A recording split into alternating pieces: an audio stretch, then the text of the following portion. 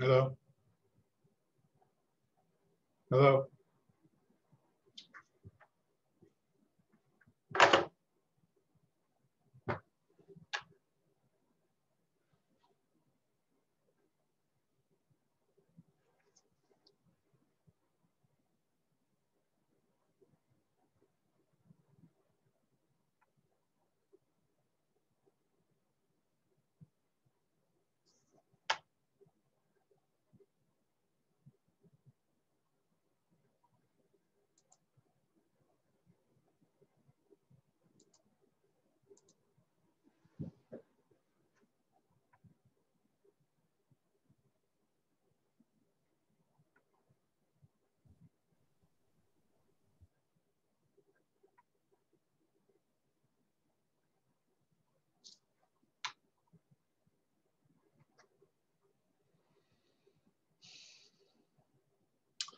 Okay, let's get started. Welcome to Issues in Environmental Science. Today is October the 27th, and we're going to be talking this week about fossil fuel and energy use.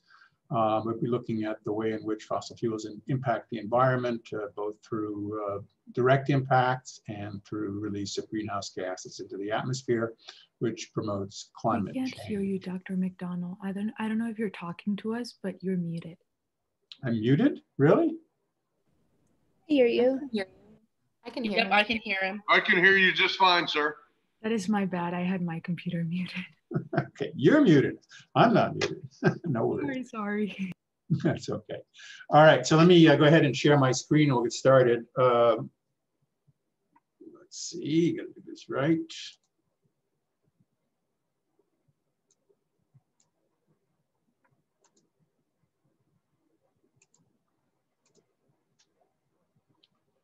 Okay, so you should be seeing the screen here, the PowerPoint presentation. This PowerPoint presentation is in the module. You can get a series of handouts that you can take notes as you follow along.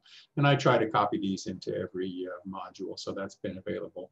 I do make changes up until the last minute sometimes, so you know, it's worthwhile downloading the most recent version.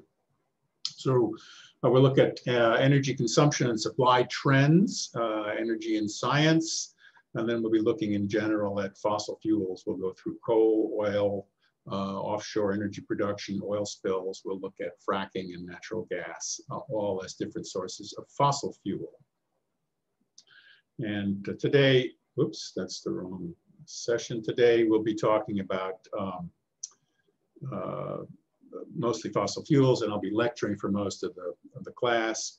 On Thursday, we'll continue with this material. Carrie O'Reilly will be presenting about a 25-minute talk over her thesis work and ongoing dissertation work. She'll be looking at the oil spill in Mississippi Canyon 20, which is still ongoing, although that's been contained somewhat. And there'll be breakout sessions for milestone 2, milestone 3 discussions. So there'll be more limited breakout sessions during this week, but you still will have a chance to get together and talk over issues. And then we'll be, at the conclusion, there'll be an open Q&A period on both today and Thursday.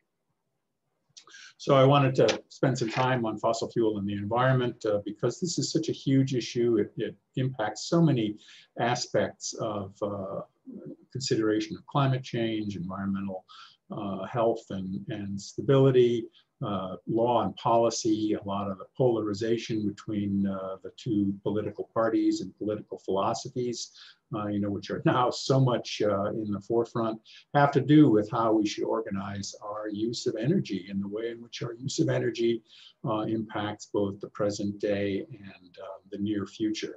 And so this is a huge issue. The more that we can understand the science and the tangible aspects of the policy which derives from the science, the better equipped we'll be to go forward as informed citizens and professionals in the world in which the decisions that we make in the coming decade or so about how we use fossil fuels, how we transition our energy supply both nationally and internationally, are going to have profound and far-reaching impacts. It's really hard to overemphasize this. So we're going to present a lot of this material in depth. The chapter in Hasenzahl, chapter 11, describes a lot of the material.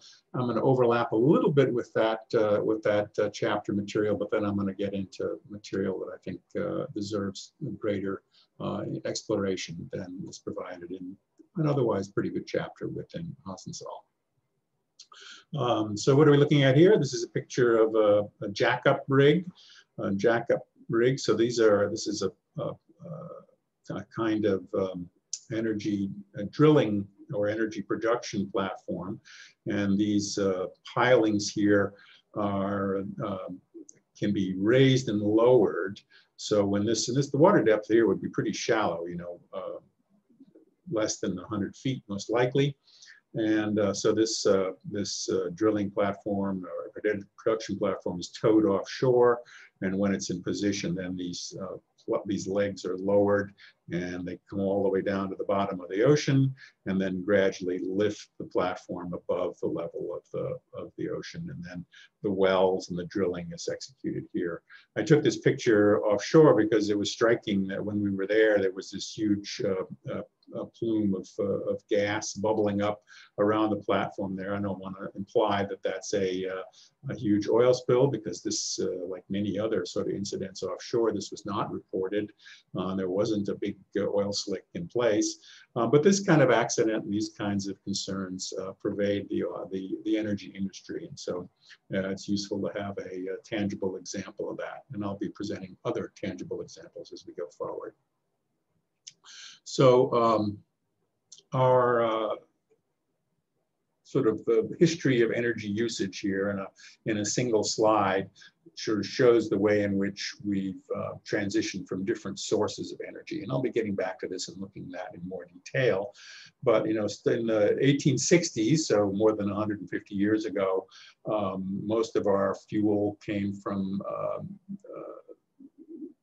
wood and coal. So the primary sources in 150 years ago did not include oil, gas, and certainly some of the more exotic, certainly none of the renewable oil. It's not true to say that the renewable resources were not important, or renewable energy sources were not important back in the 1800s, because a lot of the industrial capacity in the country was driven not by coal, not by wood, but by water power, the mechanical power of water used to turn turbines, and the belts from these turbines drove looms and lathes and industrial machinery of all different sorts.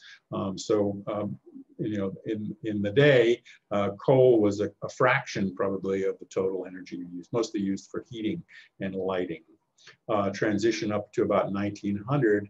Around 1900 is when we start seeing the production of oil as a significant factor in energy consumption. The production of oil began in Pennsylvania, and initially the oil that was produced was used for lubrication.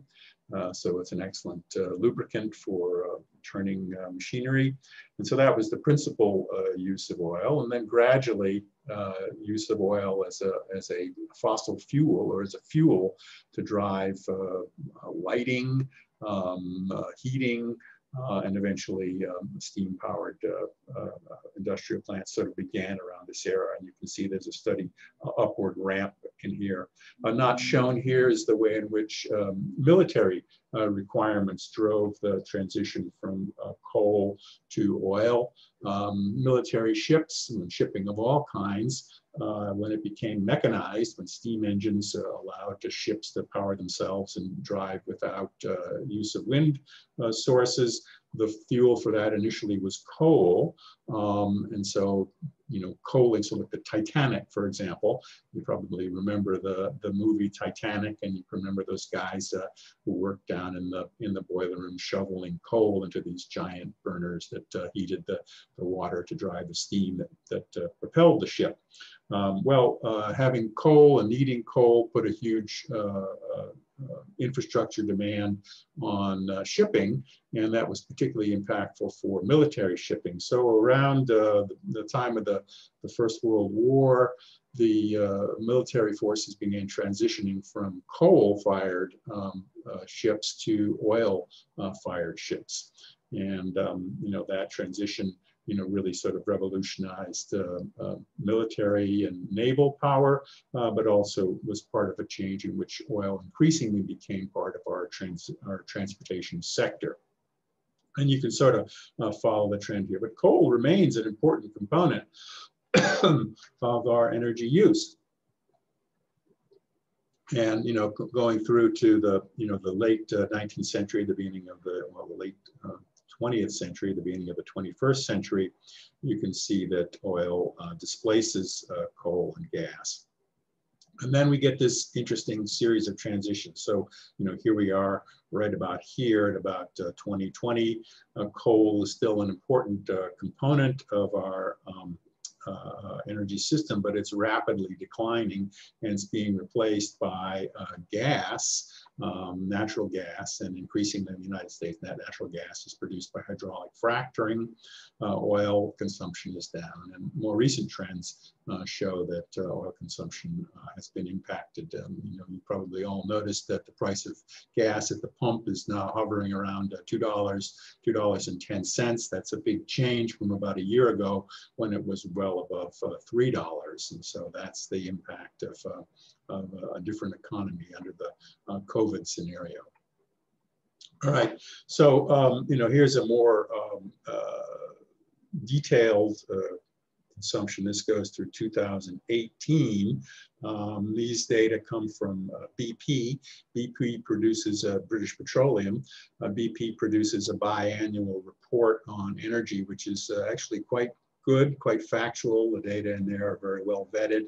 And so I always look at that if I'm interested in the latest trends. Well, their most recent report was issued in 2019. And so this updates through about 2017. And you can see here that coal remains an important component. Oil is between oil and coal, that's describing worldwide, the way in which oil is supplied. US energy consumption is a bit different, and we're becoming less dependent on coal, more dependent on natural gas. You can see that nuclear energy, which is often put forward as a potential alternative, has remained a really tiny fraction of the total energy supply. And renewables are increasing. Let's see, renewables are here. So this is nuclear energy, this is renewables. And so renewables are steadily increasing, and I think that trend is due to accelerate over time. If we look at greenhouse gas emissions, so this is the concern for the way in which greenhouse gases by economic sector are generated. And this gives us an idea of what you take that total energy profile and apply it to the different components of society that supported transportation, residential power, electric generation, industry, and so forth, and look at how those activities produce greenhouse gases. And you can see that transportation remains a very high component. Electricity generation comes in second, and then industrial consumption. So the big three in our energy picture and our greenhouse gas production picture are transportation, electricity generation, and industrial activity. So this is kind of in a nutshell why we can look at how fuel economy standards for automobiles or phasing out of coal-fired power plants, can have a disproportionate effect on the amount of greenhouse gas transmission. So if we're able to, transition to electric cars in a large degree, and then we start generating our electricity for those cars, not from coal, but from renewable sources and natural gas, the amount of greenhouse gas emissions could be expected to fall. So, this is looking at how we can predict that these changes will what kind of trends we might have under different scenarios of transition. And so this is looking at how we transition our energy production and energy supply in the future, starting at a 2019-2020 start point. So here we are, and this is where we can go in the coming 20 years. So over the next 2 decades, what's going to happen? And we can see scenarios of rapid transition. And so this could start reducing the amount of greenhouse gas production significantly, but this would require huge changes. And so, if we look at rapid transition, we can see that oil and gas remain an important component, but renewables become increasingly significant if there's rapid transition. More energy simply keeps the focus of energy production on the traditional sources, oil, gas, and coal. This transition and which of these scenarios will play out, of course, has a major impact on what kind of climate change acceleration we can expect, and is going to require some very different sets of choices. And that was brought to the fore, I thought, in the most recent presidential debate. And the two sides could not be more clearly stated. So Vice President Biden said that we needed to transition away from fossil fuels because fossil fuels were, in his words, polluting the environment. I think he might more accurately have said that fossil fuels are promoting greenhouse gas and greenhouse gas emissions, but that's what he said. He said it very clearly. The other opposing point of view, represented by President Trump, immediately seized on that and said, well, this is going to have a gigantic impact on the economy. And President Trump went as far as saying that transitioning away from fossil fuels would destroy American economy, and in particular would destroy the economies, respectively, of Texas, Oklahoma, Pennsylvania, swing states that are important in the election. So, the different choices that we make and how these choices play out have an impact, and they're very much part of our political discussion, as I said at the output. Well, can we look at recent changes? So, COVID, so this is a very recent diagram. This is the last 9 months or so. I'd like to see these trends. I think these trends go further, continue more or less stable. So there was here was our, baseline. So there was a decrease of about 5%. And, when the pandemic, initial phase of the pandemic was at its peak, the reduction in nitrous oxides. Now, this reduction in nitrous oxides, what this represents is nitrous oxides are produced, as you might recall from the previous lecture, primarily from emissions from cars and trucks and that sort of transportation. So there was a real fall off here. Carbon dioxide fell off as well, and that reflects sort of a general constriction of industrial output as well as transportation, airline transportation in particular. But none of these changes are significant enough or expected to have a long-term impact on the the article that I took this from said that Science News said that there shouldn't be a long-term impact. But I think that if we were able to achieve a 15 or 20% reduction, if that became a sort of a long-term average, then there would be an impact. So it very much we're still very much in the opening phases of the post or the COVID world, and we have to see how working from home, reduced travel, reduced air travel impacts these changes going forward. So I think maybe it's still too early to say whether or not that's going to occur. All right, let me step forward a little bit and just sort of basically, the trends are unsustainable. The projections of how much oil and gas we're using, these trends will both. Well, it's not really fair to say that they'll outstrip supply. but they will certainly outstrip the capacity of the environment to absorb the impacts of fossil fuels going forward.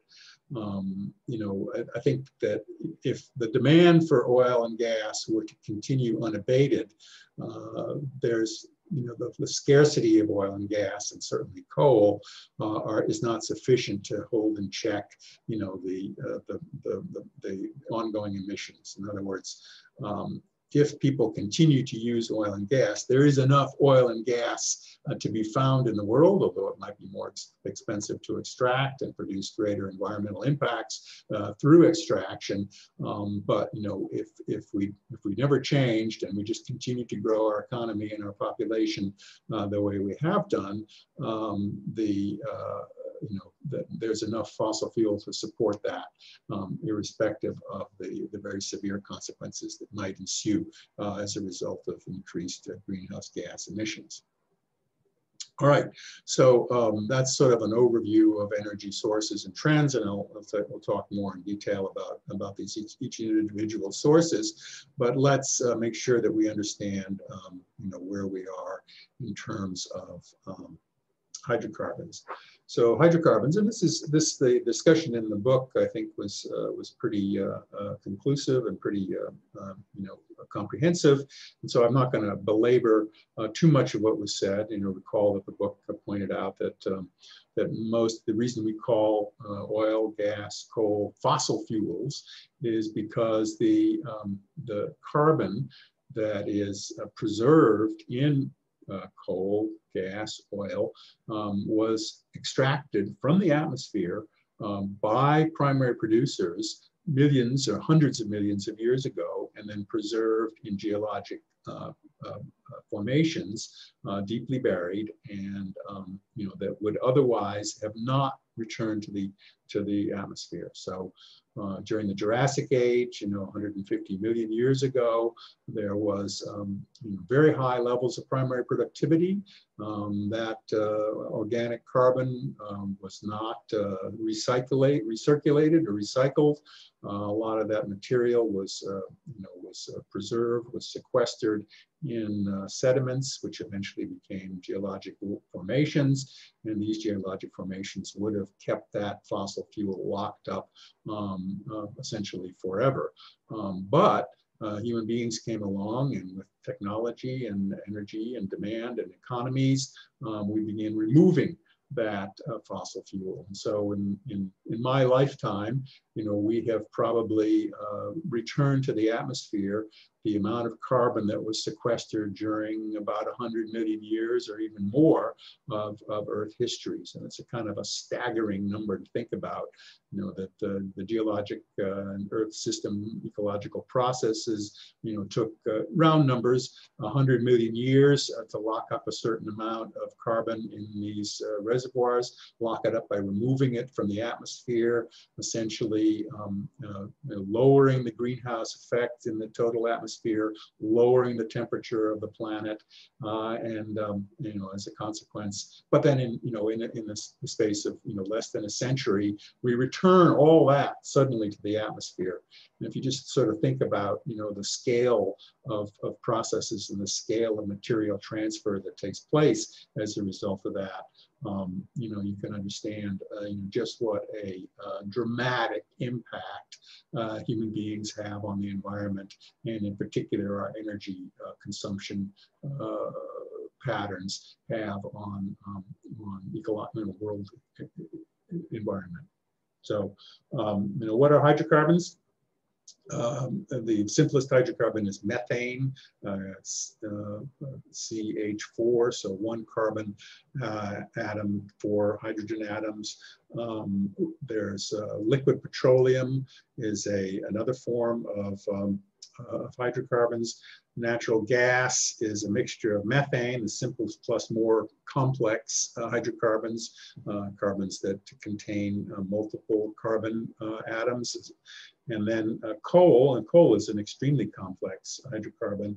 It's a mixture of peat, lignite, bituminous, anthracite coals, and you know, as I'll explain, Oil, liquid petroleum, is produced from the fossilized material preserved from aquatic ecosystems. So lakes and coastal ocean in the period when the carbon was being sequestered through those processes, the plants that were dying and being preserved were single-celled algae living in aquatic environments, lakes, some rivers and estuaries, and primarily shallow coastal oceans. And so oil derives from those, from the remains of those organisms. Coal, on the other hand, is derived from macrophytes, from terrestrial plants, grasses, trees, shrubs that were preserved in sediments. Okay. So all hydrocarbons share characteristics. They are readily oxidized. What do I mean by readily oxidized? You can burn them, and by burning them, you can release energy. They're not consumable by higher organisms, so you can't eat coal or oil, as everyone knows. But bacteria are able to break down hydrocarbons. Chemically, the simplest hydrocarbon is methane, and the formula for alkanes is NCN. So the N is the number of carbon atoms present, and this would be CN. Hydrogen is present in 2 times the N plus 2. If you think about methane, so that's 1 carbon molecule, and then 2 hydrogens plus 2. So 2 times 1 plus 2. And you can extract it up. So propane is 3 carbon atoms. And so that's 2 times 3 plus 2, 8 hydrogen. You can go all the way up. So propane, ethane, pentane, there are hydrogen. So these are all, and these molecules form together in chains, straight chains, and these are called alkane chains. And so the gases, the hydrocarbon gases, are hydrocarbons that obey this chemical principle, chemical formula. And the simplest carbons are chains. You can also have zigzaggy chains with a series of these carbon hydrogen groups. However, if you get 6 or more hydrocarbon groups, they can come together and form a ring. And the simplest example would be the benzene ring. Now, these ringed compounds, unlike natural gas, can be extremely toxic. And and they're also known as aromatics. They have a distinct odor, and they're readily volatilized, readily evaporated into the atmosphere. And so when you go to the gas station and fill your car up and you notice the smell of the gasoline, well, what you're smelling are aromatic compounds that are evaporating, coming off of the gasoline as you're pumping it into your car, and you detect molecules of those ringed compounds that are making their way through the air to your nostrils, and of course, to some degree or another, being potentially incorporated into your tissues. So benzenes can accumulate in organism tissue over time, and they can have a number of deleterious effects, including carcinogenesis. Oil and coal are enormously complex mixtures. So I've talked about very simple compounds, straight chained alkanes, methane, ethane, acetylene, propane, and so forth. So these are gaseous, simple straight chain compounds. They can be ringed compounds where they join together in rings. But when you get coal and oil, it's not just these simple compounds. There's a tremendous range of materials. When I say a large range, here at Florida State University, we have the High Magnetic Field Laboratory, a National Science Foundation National Laboratory, world famous. And they use magnetic, among the things that they do there are to use very, very high powered magnets to split apart oil and gas into separate compounds so they can determine more accurately and more precisely what different kinds of oil, what different kinds of coal are made up of. And they do this for understanding better how to extract energy, how to avoid pollution, how to identify different sources of oil and gas. Well, if you give the Mag Lab a sample of oil and they analyze it with their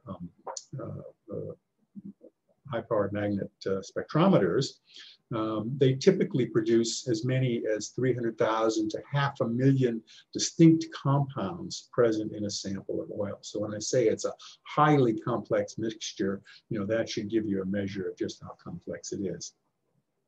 So, making useful products, means refining and taking out, sort of screening out different components of the oil and gas, which are less useful, and leaving behind a purified product. So when you extract gasoline from crude oil, this is done through by heating the material up essentially and distilling off components of the mixture, of the heated mixture at different states to leave behind these complex compounds.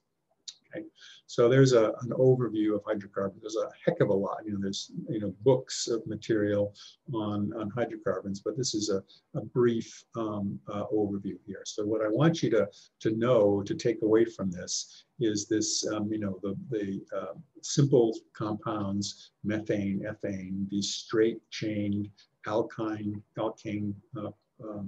hydrocarbon compounds, which are the simplest sorts of hydrocarbons. Benzene rings, which are these ringed compounds, which also volatilize and which have health impacts. And then this understanding that oil and gas, as they're extracted from the ground, are these incredibly complex mixtures of material, and that very often refining, particularly in the case of oil, is needed to produce pure products that have specific sort of energy production capabilities from those more complex mixtures. Okay, so carrying on. Fossil fuels are formed when plant material is preserved, fossilized without being mineralized. Okay, what do I mean by that? If you mineralize organic material, that means that it's converted from its organic form into an inorganic form, and plus carbon dioxide plus water.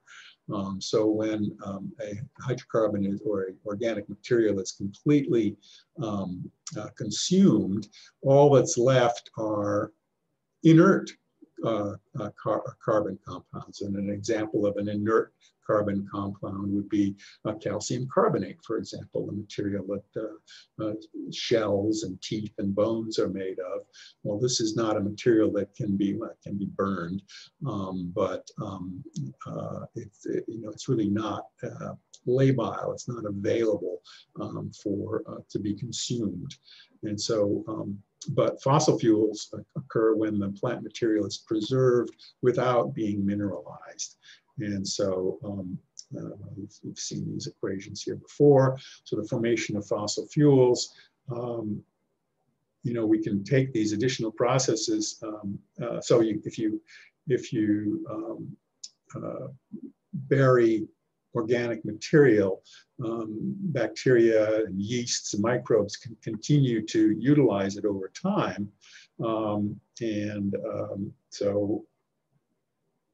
this process of utilizing organic material by bacteria can include methanogenesis. So methane can be generated as a process of consuming organic compounds through microbial activity. So methanogenesis, producing this simple carbon compound as a waste product of of organic carbon consumption, is very much a component of the long-term carbon cycle. Is that clear?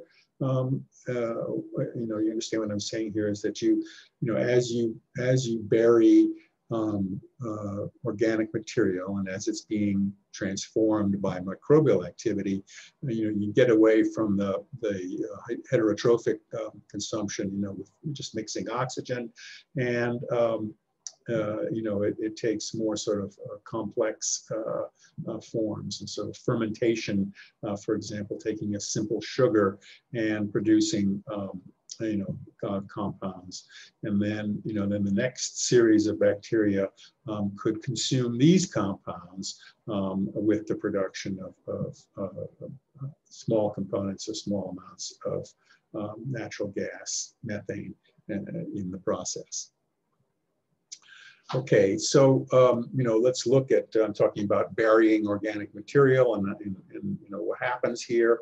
An early source of fossil fuel for human beings were peat bogs, and what peat bogs are a present-day analog of the kind of environment that would have existed, 100 million years ago, 200 million years ago, sort of a productive swamp-like ecosystem where there were high rates of plant growth and production. The material, the plants and the woody material would die, sink into wet sediments, be preserved without oxygen, and sort of be transitioned over time into fossil fuels. So peat forms when plant debris builds up under low oxygen conditions, such as are found in wetlands. And over time, this peat can be dug up, dried, and burned as fuel. And these pictures are taken from Ireland, and this is a sort of used to be a traditional form of sort of fuel production in that country. In fact, I remember touring Ireland many, many years ago, and there was actually a peat-fired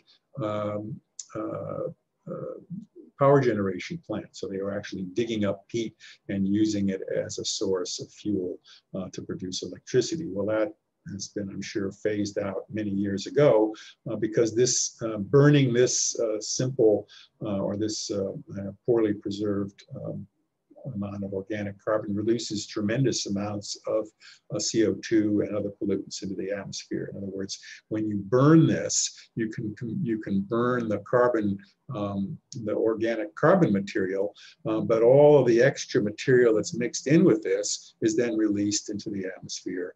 So there are high rates of not only carbon dioxide production, but also sulfur compounds that are released. So, these sorts of simple fuels, like peat and like coal, tend to produce a lot of pollution. All right, so, we start with producing peat and, sort of plant material preserved in a low oxygen, wet environment.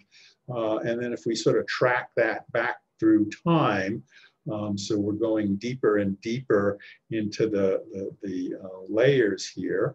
So if we start with organic material preserved in a swamp environment and envision a layer of sediment and preserved carbon that's say 5 meters thick, as this gets buried deeper and deeper, as sediments accumulate on top of it, the organic material is subject to pressure and heat. And this transforms the organic material into a more purified form of carbon, but carbon that still retains large amounts of other impurities. So the first kind of carbon to form from this would be brown coal, and brown coal is a form of coal which is used for energy production, energy generation. The next kind of coal, which is sort of purer than brown coal, would be lignite or bituminous coal. And so brown coal is is what they produce in Montana, Wyoming. This is an area where there's lots of brown coal. Burning it releases a lot of carbon dioxide and other material. Lignite or bituminous coal is also used as a fuel source. And then the most rarefied and refined form of coal is what's called anthracite coal. Anthracite coal is also called metallurginous coal because it's a very pure form, and it's burned in the production, and the heat from burning anthracite coal is used for the production of steel. And so it's no coincidence that the steel mills of Pennsylvania were located near the anthracite coal mines because there was an abundant supply of this metallurginous coal, a coal that can be burned at a very high heat to produce, to produce the kinds of changes needed in steel production. And again, most of the coal that we have was formed not 150 million years ago, but 300 million years ago during the so-called Carboniferous era. And as the name implies, this was a time when there was abundant primary production. And so we're looking at 300 million year old fossil fuels that are extracted and burned. And that's part of this incredible process of returning fossil fuel into the environment, into the atmosphere over very short periods of time. Okay, well, where do we find coal resources in the United States? I sort of hinted at that. This is the medium-high subbituminous coal, anthracite coal production. This is Pennsylvania. This is what I was talking about here, and other parts of the eastern seaboard. So this is very old, very deeply buried coal that's been transformed to this. And then brown coal, and lignite are prevalent across large portions of the Intermountain West in continental U.S. And so using this coal for power generation releases sulfur to the atmosphere. You can also see sort of the ranking of these coals in terms of energy content.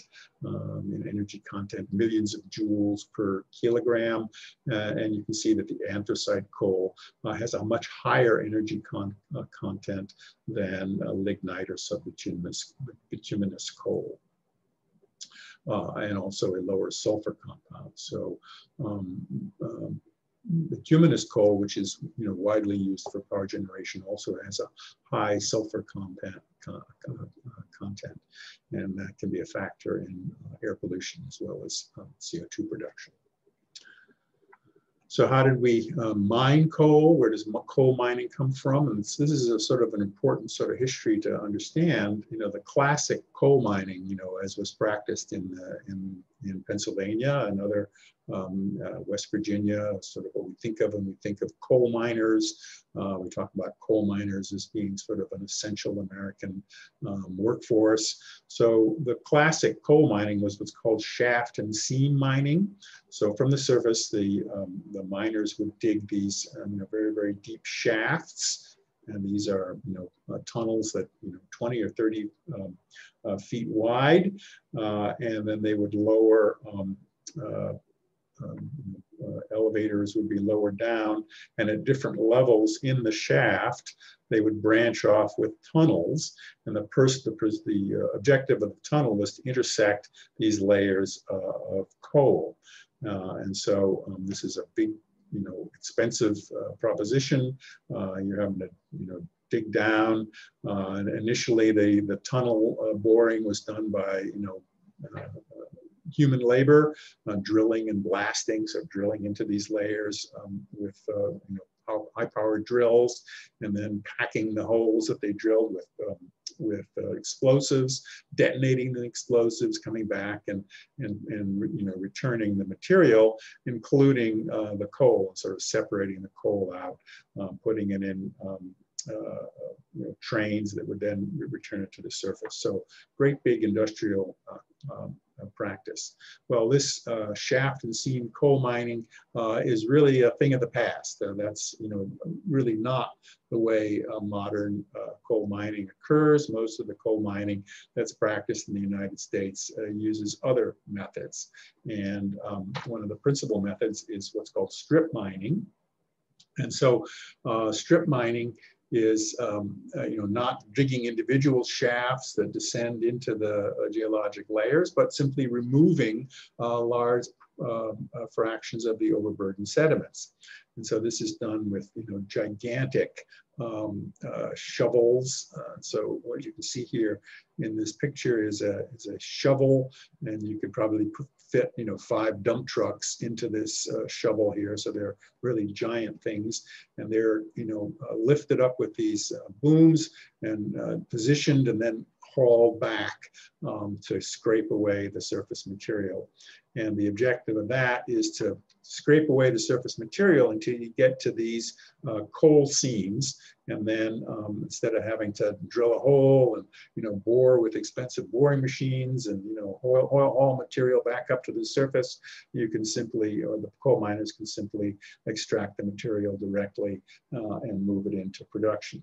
So removal of the overburden with drag line shovel exposed to coal seams. Okay, well, keeping in mind the diagram that I showed you earlier of the, how deeply buried the material is, you can understand that strip mining and other forms of surface mining, are tending to attack or tending to remove coal that's relatively young in geologic age. In other words, strip mining, and another form of strip mining is what's called mountaintop removal.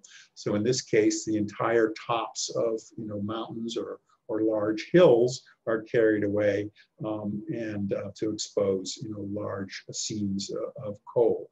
But these coals, because they're not buried deeply, are the ones that have the highest sulfur content and release the most CO2. And of course, once you've removed a mountaintop, you have to do something with that overburden.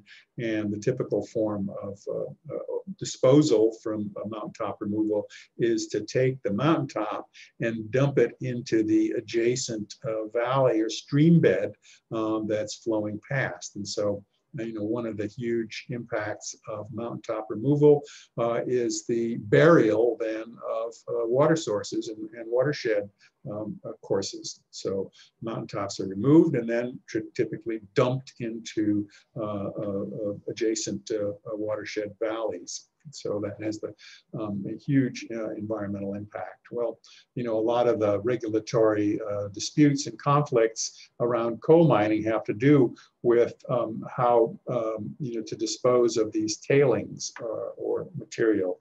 And they're, for a while, mountaintop removal, they were forbidden from by regulation from dropping their tailings into stream beds, and more recently those policies have been reversed by executive order, so it's now permissible to remove material and dump it into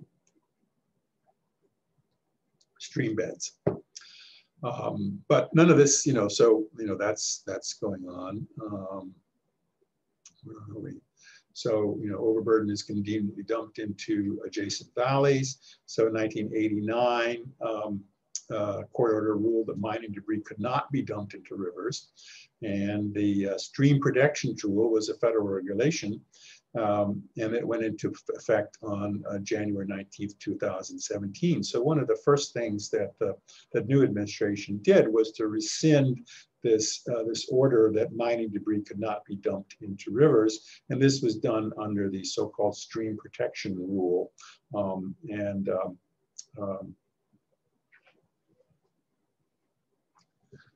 So the stream protection rule was enacted on January 19th, and by February, President Trump had rescinded that rule. This has been argued back and forth in the courts. I believe most recently the courts upheld President Trump's rescinding of that rule. So these things have local impacts, environmental impacts, but for people who live in this region, these impacts can be very severe. So, that's a brief history of coal mining. So we've understood that coal is a preserved form of organic material produced by terrestrial plants. These plants are buried under layers, stratigraphic layers, They're transformed by the pressure and heat of burial into these compact high energy compact materials, which can be extracted and burned. And the extraction and burning process has environmental impacts. All right, let's carry on and look at the oil and gas formation under marine conditions. So the formation of a pool of oil and gas requires a whole range of conditions. So there has to be a burial of an organic source material. Now, as I said at the outset, the source material, the organic source material that's used to produce oil is different, fundamentally different from that used to produce coal.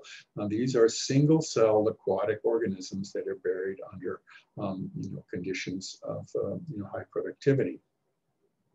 So it has to be buried quite deeply. So these organisms die, they sink to the bottom of the lake or ocean, and then they're buried under an accumulation of subsequent sediments. The burial has to be pretty deep. So ideally, this organic material is buried between 2 to 6 kilometers under sediments. 2 to 6 kilometers of sediments accumulate on top of these layers of organic material. And the temperature of burial is somewhere in the range of 60 to 160 degrees Celsius. So, pretty warm or hot, but not severe, not, very hot. And this is critical because if the temperature actually starts to exceed 160 degrees, so like 200 degrees Celsius, which is certainly attainable in sub-bottom conditions, the hydrocarbons start to burn away. And so, there's what's called the oil formation window. So this is the window. So it has to be buried. It has to be high temperature, but not too high. And if that temperature is buried, if the material is buried more deeply, if the temperature starts exceeding this critical factor, then the oil window is passed in time. So formation of oil and gas from organic material derived from single-celled organisms, aquatic organisms, occurs within this relatively narrow range of materials. Okay, so that generates the oil, but once it's generated, oil and gas is lighter, less dense than the surrounding sediments, and it starts to move, starts to try to migrate out of the stratigraphic position within it, which is generated. So it has to be confined into some kind of reservoir or trap where it can be contained until it's extracted for energy production. So, petroleum production is a form of mining that pumps oil and gas from reservoirs below the surface. And so, we talked about the shale source rock. So this is the organic layer within the oil production window where where oil and gas were cooked from the organic material. Well, then it migrates out of this source area and up into younger sediments. To produce an economic reservoir of oil or gas, you have to have the source rock, and you have to have a rock type that is highly porous, where the oil and gas, liquid and gas, can accumulate in the pore spaces within the rock. So examples of reservoir rock would include reefs, gravel at the mouths of rivers, various types of sedimentary rocks that are characterized by high porosity, large porous spaces. And so the oil and gas can accumulate within the pore spaces of that kind of rock. Well, and then you need a third type of rock, which is some sort of an impervious layer that keeps the oil and gas trapped within that reservoir. And, so these kinds of conditions can be produced under a variety of geologic conditions. The most common form is what's called an anticlinal formation. And an anticlinal formation, the movement of the tectonic layers produces this bulge in the sedimentary layers. So these are all layers, formations that were laid down at roughly the same time, and then deformation of the crustal material forms a anticline, a mound, and then within this anticline you can get traps where oil and gas accumulate underneath impervious layers. Okay, and so it can be extracted.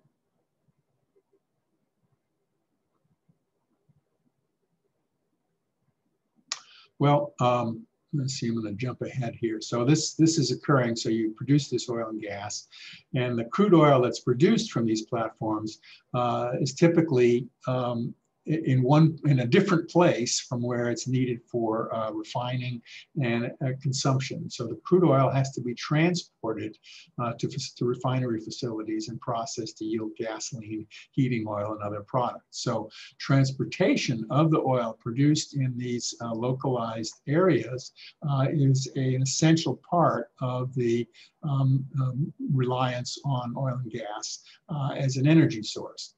And so transportation of oil and gas is an important component here. Well, that transportation means that huge amounts of oil are moving around, and this is happening all the time by ship. And so, there was a shock to the system in 1989 when the Exxon Valdez ran aground in Prince William Sound, Alaska.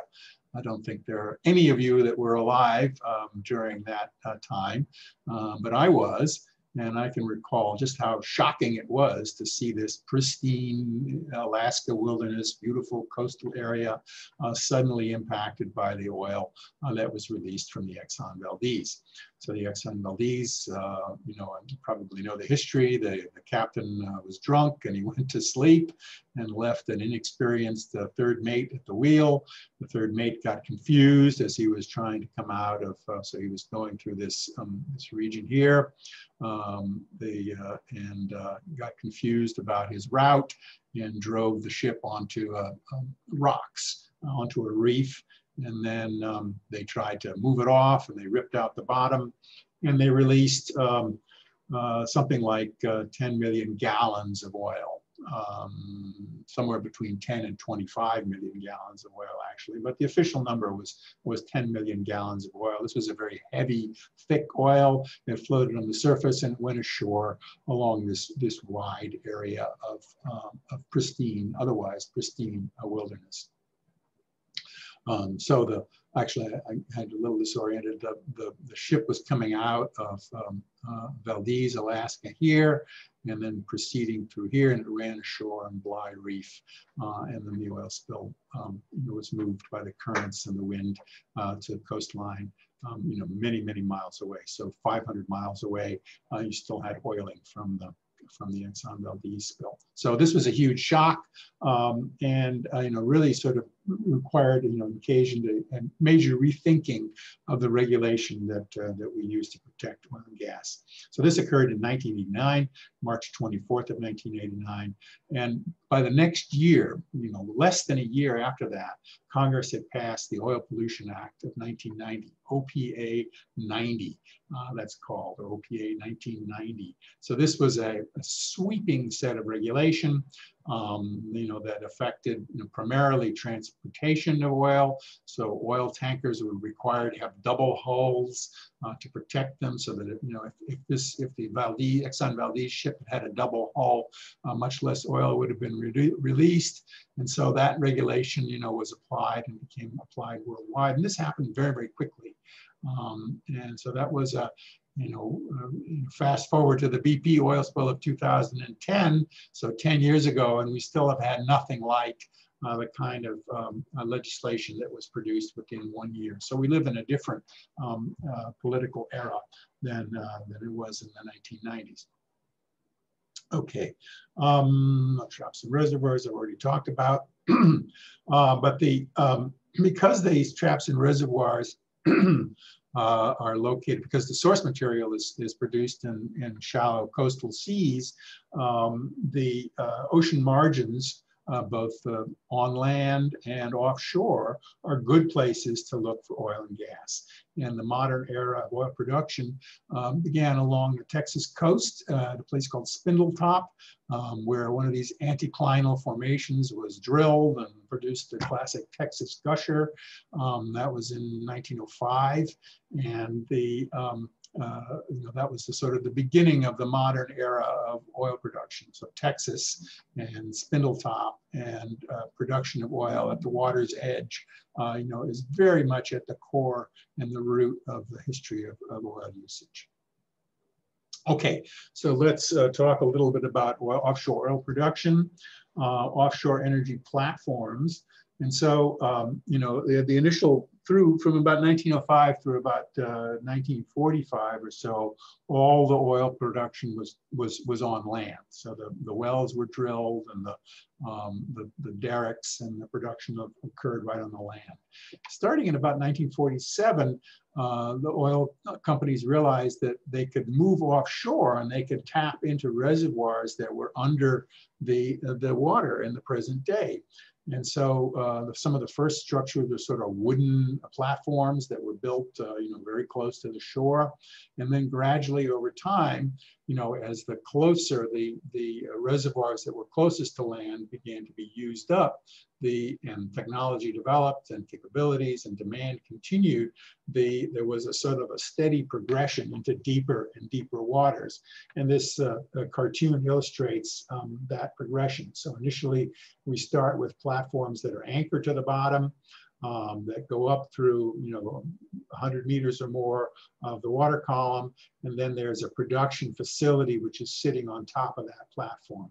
You'll recall that the particular picture I showed you in the beginning was this jack-up rig with legs, and so these are forms of nearshore energy production platforms. And that kind of platform was installed through the 1980s. Was sort of the era of that.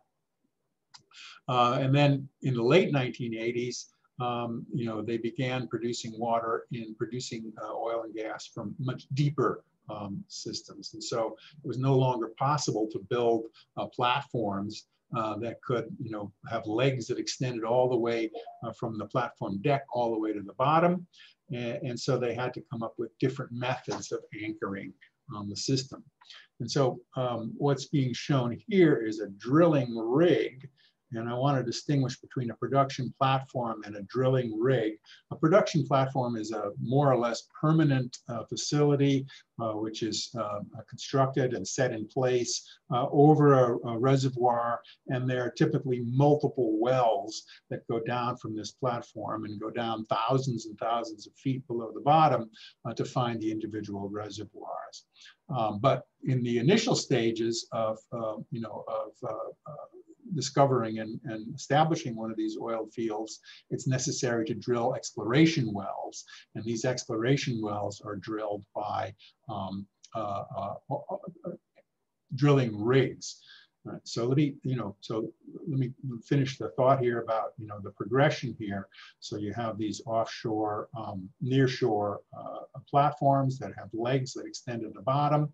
And then as we move into deeper water, 500 meters, 1,000 meters, 1,500 meters of water, they develop a system where there's a floating production facility and which is anchored.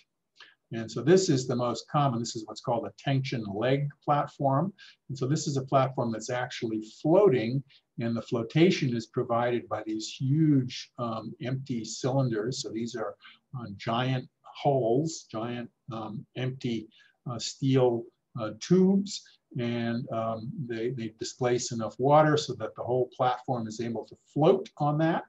And then from these tanks or from these pontoons, there are cables that go down to anchor arrays on the bottom, and so the whole system floats. And so one of the first tension leg platforms was installed in about 500 meters of water. And for reference, there are now energy production platforms, tension leg platforms in as much as 2,000 meters of water. All these platforms are located in a single area, but because drilling is able to go in horizontal directions, the reservoirs that are being produced by a platform can be literally miles away from the location. So the wells go out laterally from the source. Okay, so that's the progression. And in the modern era, there's very little nearshore production that happens. All of the production, certainly in the Gulf of Mexico, it takes place in very deep water. And so these platforms are extremely expensive. They, starting price for a modern offshore energy production is, $500 million to $1 billion needed to establish one of these things. So these are huge enterprises, very capital intensive, but they're able to tap into reservoirs that contain, 1 billion barrels or more. So very, very high stakes in terms of the economic effects. All right, so that's the progression here, but let me return to this drilling platform issue, because that's very much the impact to the environment that we've seen has been very much by these drilling platforms. So the drilling platform, the idea of a drilling platform is that you have a movable ship, essentially. So a very large ship with all of the drilling capacity and the pipes and all of the helidecks and personnel space, shops and everything. That's all in a very large ship, and you can see here that these could be as much as 300 feet long. So this is a very large floating facility, and it's anchored to the bottom by an array of anchor lines that go out. So if you're going to explore for an offshore energy well, you'd have located, your oil company geologist would locate a likely prospect. One of these drilling platforms would be commissioned, typically rented from another operator, and then either drive under its own power or be towed into position. And then this array of anchors would be put out, and the drilling would commence. So they'd lower all this down to the drill stem and then start drilling into the bottom. Well, if we're talking about the potential environmental impact, the first thing to think about is the mechanical impact of these chains that go down. And so these platforms, drilling platforms are anchored to the bottom. They have to be anchored to the bottom by these massive chains. And so there's typically 6 to 10 chains that go out, anchor chains that go out in all directions to keep the drilling platform stable in place and to prevent it being moved around by storms and so forth. So in order to anchor one of these platforms, these chains have to be spread out, and typically they're spread, carried a kilometer or more from the source, so that there's a very long angle. So there's a hanging chain there's a giant anchor, and then there's a chain across the bottom. So that's all very well and good, but you can think about the impact that these massive chains have on seafloor life, including deep sea corals, chemosynthetic communities, and others. So both in the process of putting the anchors out and then retrieving them, this operation can cause very major impacts. And so here's a picture from a court case that I was involved with some years ago, where we were looking at the impact of anchor chains on the bottom. And here is a trench that was formed by an anchor chain, and you can see that it's passing, right through the middle of this deep sea coral community. It's kind of this is a frame grab from a video, so it's not terribly clear, but that was the impact that this had. And so, one of the potential marine environmental impacts of offshore drilling is just the mechanical impact from putting one of these drill platforms out. Well, how many of these things are there? Well, there are thousands and thousands and thousands of test wells that have been drilled. And so all of them are potentially associated with these damages. And although the regulations state that you have to be careful about where you position wells and where you position impacts, there's less attention paid to the drag marks created by these by the drill platforms. So that's one potential environmental impact from offshore energy drilling. And, you know, this gives you a sort of sense of, you know, some of the scale here. And so this is a picture from SkyTruth. SkyTruth is a environmentalist organization that uses satellite data and other public information to look for environmental impacts. And so here we have a picture of all of the platforms. And this is actually a fraction of the platforms. There's about 4,000 platforms in the Gulf of Mexico. And they're all connected, or most of them are connected with pipelines. And so these pipelines have to be run across the bottom to the sites there. And you can see that there's been a progression into deeper and deeper water. You know, this shelf here marks about the 200-meter depth level. And then when you get down to these outer here, this is about, the depth here is about 3,000 meters. So this is Yaska Knoll here. No, this is Green Knoll. And you can see that there are platforms and pipelines installed.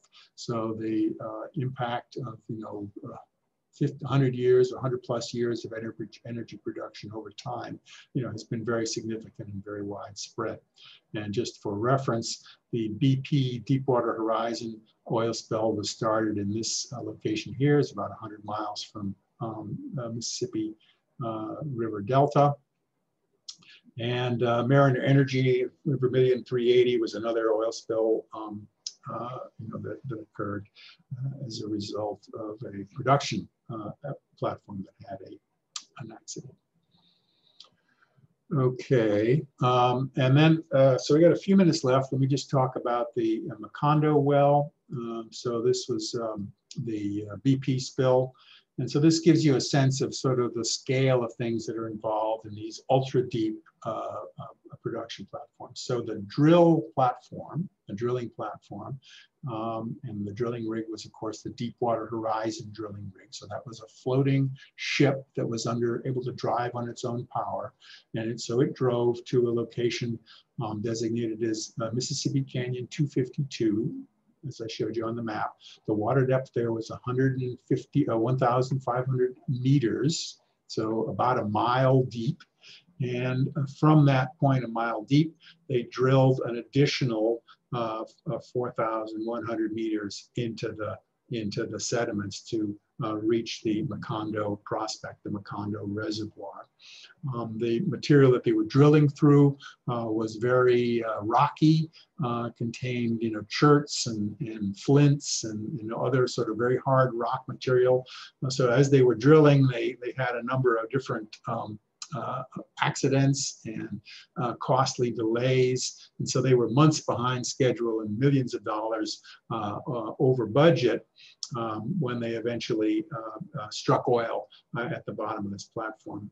And, you know, what you're seeing here is sort of a diagram of the well casing that was installed as they went. So initially they drill a hole and then they come back and they, you know, as they get deeper and deeper on this, they, the pipe gets smaller and smaller. So at the surface, we're looking at a pipe that's, you know, roughly 36 inches in diameter. Then we get to the bottom, we have a pipe that's only 7 inches in diameter. And this, at this depth, you know, 5,600 meters below sea level, they struck oil, the Macondo prospect. And this was a fabulously productive oil reservoir that they found. The oil was a light, sweet crude. It contained relatively few compounds. It was very, very gassy. So they were very excited to have been very pleased to have found this, in fact. And when they announced that they had found this, the BP stock prices shot up. And so I just have a few minutes left here. So essentially, they made this decision to, instead of, typically what they do when they find oil in one of these exploration wells is they say, okay, we know there's oil and gas there. Let's come back with the production platform and then we'll be able to drill new wells. And so to make sure that there are no accidents or anything in retaining the well, is that the discovery well is filled with cement from top to bottom to kill it off so that nothing can come out. And then later the production platform is installed at the site and they drill new wells. Well, they had spent so much money drilling this well that they made the economic choice that instead of plugging it completely, they would just put a small plug at the bottom. So instead of plugging all 4,000 meters of sediment, they made a little plug that was about 250 feet long of cement at the very, very bottom of this. And they said, okay, well, that's all we need to do. We'll just plug that up and then we'll abandon this well. And then when we come back, we can drill out that little plug and we'll have a well into this very high producing reservoir, and we won't have to spend the money of drilling a brand new well. So that was the decision that they made. Unfortunately, that cement plug didn't hold, and it was actually an untried technology. Nobody had really done that before, and they were drilling into a reservoir that was very, very pressurized, so there were very high pressures. And so when that plug failed, oil and gas came shooting up this cable all the way down from 4,000 meters below the sea bottom, all the way up towards the surface. Well, let's think about that. So oil and gas, is under very high pressure.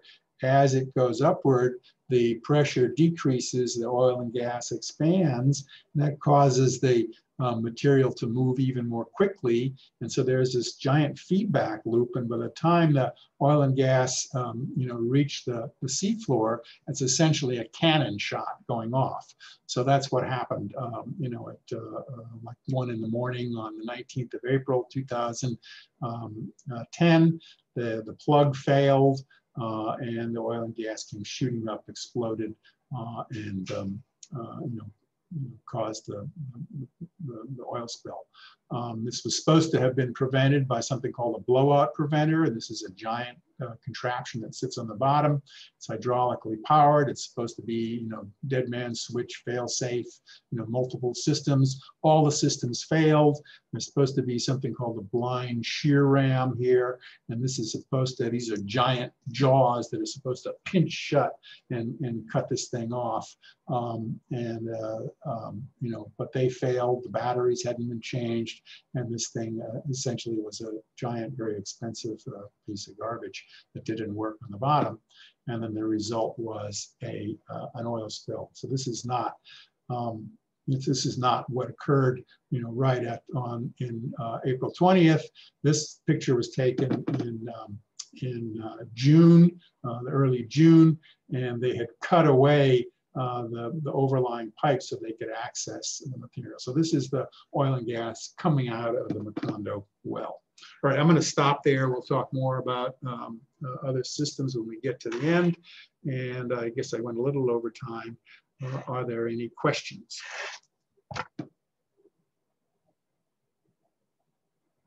No questions.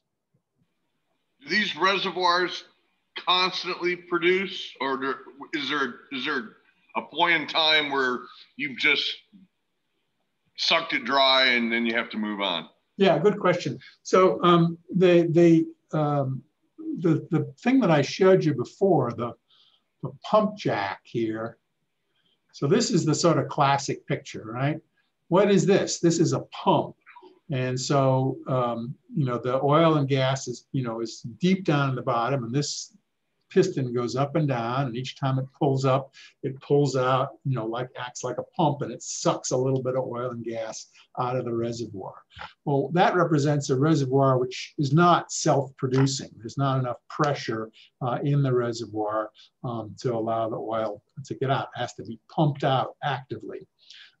When you drill, the blowout kind of scenario that you have, where you drill in and all of a sudden the giant Texas gusher is coming out, that's from a reservoir which is full of gas and oil, and there's enough pressure in that reservoir to drive the oil out actively. So in the first stages of discovery, a new reservoir would produce on its own, and then over time, it would be necessary to eventually pump it out. So when they drilled into the Macondo reservoir, this was a reservoir that had been, locked up for 100 million years or more. And there were huge amounts of gas, huge amounts of oil under extreme pressure, and so there was enough drive in that system to allow the oil and gas to pump out. And if nobody had plugged that up, it's impossible to say how long such a system would continue to leak oil. There are examples of oil and gas reservoirs that have been flowing under their own power for decades. If the Macondo Reservoir had been breached and then not plugged, we would still have oil spilling into the Gulf and oil and gas spilling into the Gulf at a rate of tens of thousands of barrels per day. Carrie will be talking about a different example of that, and so she'll be offering some data to show how this takes place. Okay, other questions? All right, well, I realize I didn't leave any time for discussion, but there's a lot of material that I want to cover. This is information that's sort of close to the area of research that I do, so I'm trying to share with you experiences that I've had and about this very important issue. So all right, we'll see you on. I have a little question. Oh, sure, go ahead. It's just quick. I feel like it's related, but I don't know if you have a Twitter, but recently I saw a video of, I think it's called an oil tanker off the coast of like Trinidad. Yeah. So I guess have you heard about that? Is there a spill off Trinidad? No, I guess one of their oil tankers is like close to being tipped over. Oh. And I guess like the fishermen and stuff were just kind of publicizing it on like social media and stuff to kind of draw attention to it. But yeah, I guess I hadn't heard about that. That's an interesting thing. That happens a lot, that the transportation accidents. So one of the things I'm trying to distinguish between is sort of accidents that occur as they transport oil all over the world. They can happen anywhere. So Trinidad actually does have oil production, but every country uses oil, and to get that oil to that country, typically it comes in tanker ships, and those ships are subject to marine accidents. And so that is one source of oil spill. The sort of blowouts from production platforms, those are rarer. They are occurring more frequently in the present day because of the challenges and dangers of producing in really, really deep water. So thank you for bringing that up. I don't have Twitter. Perhaps I should have Twitter, I don't know. Yeah, I feel like a lot of people just share a lot of like current issues, especially nowadays, on Twitter. But I just thought it was interesting because it talked about how there was a threat of like 1.3 million barrels of oil like being dumped into the ocean. So yeah, but okay. I have a question. Sure. Yeah, Berta, go ahead. Oh, it was just about the Deepwater Horizon spill, how you just said that it was in deep water, right, and how they're very like apparently really, really bad for the environment. Obviously, is there any difference as to why deep water is worse for oil spills than surface spills? Is it because of the spread? Like, is it the currents, or is it just because oil obviously would float on top of surface water versus being actually? There is a real difference in first of all, if you have a tanker, so like the Exxon Valdez, for example, that ran ashore on the reef. It released oil from, I think, one or two of 6 different separate tanks, and the other tanks were not damaged, and so most of the oil was kept on board the ship. They actually towed it down. So if a tanker is damaged or sinks or otherwise has an accident, the amount of oil that can be released is limited to the amount of oil in the ship. Mm-hmm. So that can be bad. It can happen close to shore. The oil can go into vulnerable coastal ecosystems, but at least there's a limit to it. in the case of these loss of well control, that's sort of the general term for describing accidents that can occur in deep water, there's no such limit. The oil will flow as long as the opening extends from the surface down the wells into the platform. And you'll see when in Carrie's presentation on Thursday that there was a platform that was damaged as a result of a hurricane. It began leaking oil and has been leaking oil for 15 years. So there's really sort of no built-in limit when one of these deep water platforms is breached. And of course, if it's at the bottom of the ocean, it's very difficult to access the wreckage and to plug things off, because you're working at the limits of human engineering. Right. Yeah. Thank you. Sure. Other questions? My question is going to be maybe a little bit longer, but I just wanted to ask if, since these methods are clearly have a more environmental impact than natural and renewable sources of energy, do you truly see a change happening anytime soon? Because I have the graph in mind that you mentioned. If the change was immediate, CO2 emissions would go low very fast and all that. So yeah, I was just wondering, do you see an outlook on that, or what is it, your outlook? Well, I think that the challenges of climate change, and which are overwhelmingly a result of fossil fuel consumption, and in particular oil consumption, that there's so much that's sort of baked in that we're going to be facing, severe challenges. Even if we stopped today, we still have, climate change, that's part of the system. But what we can do in the next 10 years is really, it's really kind of up in the air. And, we can see in this country that there's a distinct choice, in this election. So it couldn't be more clear. You've got one candidate that says we have to transition away, and another candidate that says no, our economy, our way of life depends on this, continuing to consume energy that we get from these sources. So I do feel a, sort of a hopefulness around the prospects of transitioning. I think that that the economic incentives and the societal incentives are kind of undervalued.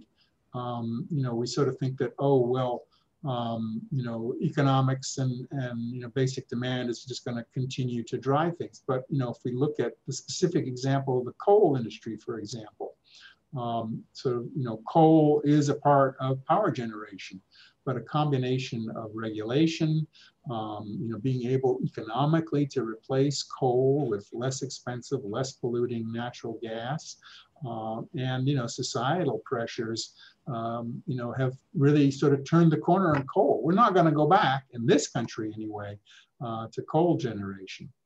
But we're in the enviable position of having natural sources and being able to begin transitioning to renewables. In developing world, in Africa, Asia, India, China, coal is still very much part of the mix in terms of getting the energy needed to supply the society. So unless we have a concerted international program, which is financed to allow developing countries to find alternative methods, I think we are in trouble. But that's kind of a long answer, but and not a definitive yes or no. I think there are reasons to be hopeful, but it means that we have to work. And I guess do I have an agenda as a teacher of environmental and oceanographic science? Well, I have a personal agenda and personal feelings, but I can't too much allow those to impact how I teach. But I do have the purpose of trying to impress upon my students, the very high challenge which we are facing as a society, and the high level of work and commitment and willingness to sacrifice and explore new methods that lies in front of us. And I hope that that you can absorb that, and you can realize that, you know, yes, this is going to take an enormous commitment and enormous dedication if we're going to turn the corner. Well, Berta, I can actually tell you something about, I took a class with Dr. Munir about energy resources and the environment. And just earlier on this year, in the beginning of 2020, the largest investment company in the world, BlackRock Investment Company, had released a statement that they are no longer going to invest in companies with large carbon footprints, which was a huge deal for our future endeavors, which adds a little hope, you know, for us, that at least on a global scale, we are starting to, you know, have more environmental friendly economic gains. Well, sure. A little bit similar when I would just want to say, when I see a country like Denmark, for example, setting themselves a goal of by 2035, for example, wanting to be carbon neutral, that's also kind of on a global scale, a little bit of hope. Yeah, and Japan just announced today that you know, that they want to be carbon neutral by 2040. So, you know, there is a movement, there is pressure, and you know, it's sort of like, you know, the sort of fossil fuel, it's also fossil thinking. You know, it's you know, not looking ahead and not realizing, you know, that there are economic trends. But you know, I'll tell you, I have you know, I'm an oceanographer, but I've working in the Gulf of Mexico, I have many friends, and I've had many you know, interactions with oil company scientists who I respect. And if you talk to them now, they know that, you know, oil and gas is not, you know, the future. So, yeah, I mean, you look at the discovery curve versus the production curve of oil, and any business, any investment company would look at that and say, oh, that's not a good, that doesn't, you know, the discovery curve is going down, but the production curve is going up, and it's like exponential. It's insane. So I feel like people are starting to understand that we haven't hit a massive oil since Saudi Arabia. We haven't really found but the flip side of that is that, you know, if we don't do anything, you know, there's enough oil and gas and coal and other fossil fuels in the world to, you know, that we could continue consuming at the rate, we could increase our rate of consumption and still be able to find enough oil and gas to sustain that. So, you know, a society, an economy based on fossil fuel is not going to be limited by the availability of fossil fuel anytime in the next century. That's you know, that's the sobering fact. So we could continue to extract enough oil, extract enough coal to keep, you know, business as usual going. And, you know, with the climate and greenhouse and environmental consequences that would bring. So there's not a limiting, you know, people used to say, oh, peak oil are running out. I don't agree with that. I think that although it's you know, it is a factor that they have to invest heavily, you know, it could continue. Right. I mean, plastic production. The other option isn't better, right? Yeah. No. Well, the other option is, you know, and I think that I don't know if Dr. Humayun, you know, talked about this, but the economic investment, you know, the infrastructure, the jobs, the commitment. If we really did say, okay, we got to change this around. This is as serious, you know, challenge as World War II. We have to apply all of the resources that we have. We have to borrow and invest and, you know, get people going. You know, if we did that, we could have an economic boom. I think, you know, I think we could really transition our economy. We could find work for people. We could, you know, we could create a sense of purpose and hope that, you know, would transform this country, but also be an example to the world. I think we can do that. And I think we have the capital to do that. I think we have the reasons to do that. What I don't think we have is the political will. Yeah. I know, I really do question sometimes, you know, I mean, I knew in the Donald Trump's 2016 campaign, he did talk about going back to coal. Yeah. And, you know, boom, bust the coal production. And I just knew, you know, I was just like, it's so interesting because you think about, like, you know, first industrial revolution was steam engine. I mean, that's where that's the time frame that you're, you know, thinking. And I feel like with Elon Musk coming out saying all we need is 100 miles by 100 miles, and we could, you know, solar panels, and we could fuel the entire United States. I mean, you have these big companies, these big names actually coming out and talking about solar energy. So I do believe jobs would definitely come from that transition. I mean, absolutely. Right. But, you know, there was a reason why I talked about, you know, how capital is distributed, you know, early on in my lectures there, because, you know, the private sector, you know, has about 7 times the, you know, resources of the public sector. And so decisions about how to invest that money and how to, you know, what kind of policy changes, you know, will support return on those capital funds, you know, are very much undemocratic, you know, decision making. And, you know, that's why there's such a, you know, freak out factor about this idea of socialism. You know, what's being proposed, you know, is not socialism in, you know, right. Yeah. Classic sense of socialism. You know, it's a sort of social democratic, you know, social democracy light, you know, is what you know, Biden is talking about. But, you know, the idea that, you know, money would have to be taken from the private sector and put into this public need, you know, is really disturbing to, you know, the ones who have the money. Yeah, I mean, they're already starting that with like FP&L and the solar power battle that you have here in Florida, where you have to first purchase from a private company solar power.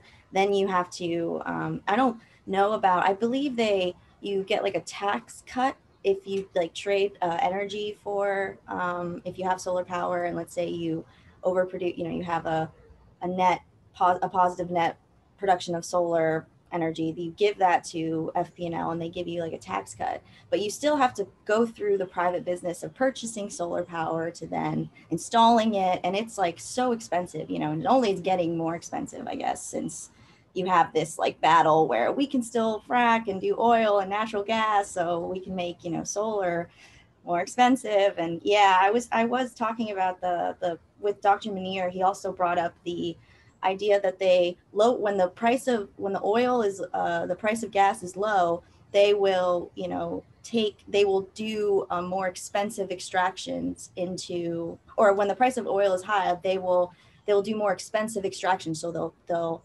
frack more, and then when it drops down lower, then they'll go back to doing, you know, they like shift or something. Right. So they're always trying to keep a profit margin. Right. Yeah. Yeah. They're always trying to keep a profit margin. And it really opened my eyes. That class was great. I wanted to ask other students if they, you know, had taken that class, but yeah, I've heard good things about that. He's a really organized guy. So. Oh yeah, and he's incredible. I think he's a geochemist, and he discussed the whole battle, how ever since oil has, you know, come up in our society, it's really been a war.